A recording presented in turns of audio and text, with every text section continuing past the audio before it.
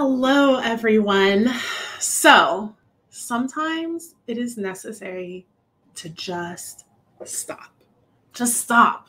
Just stop what's going on. Stop what you're doing. Stop the thoughts. Stop the feelings. Just stop.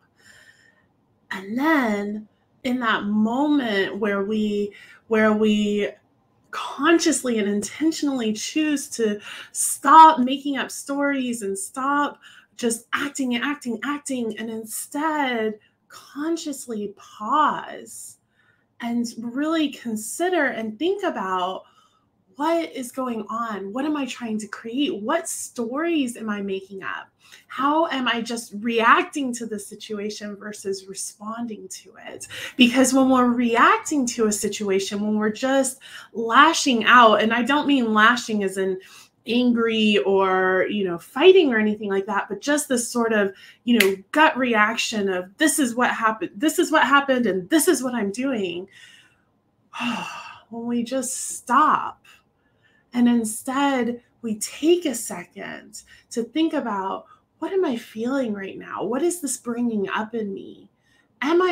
Is this actually what's going on, or am I making up a story about this?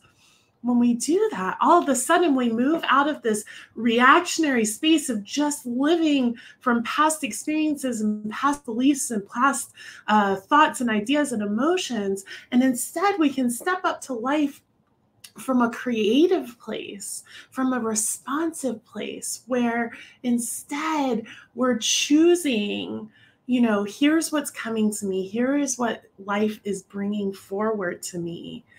And after pausing, I then step out and I then make a conscious decision of the direction that I want to move in and how I would like to respond creatively to the situation that is before me.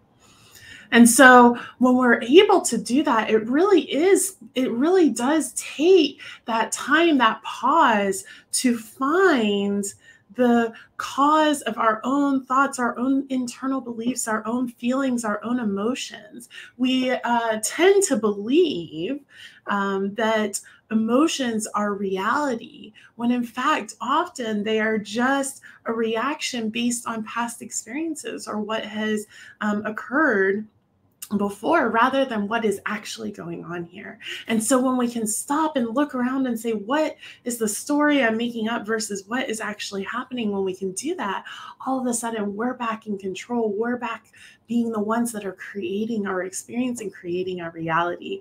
We can't always choose what life brings to us, but we can choose how we choose to respond to it.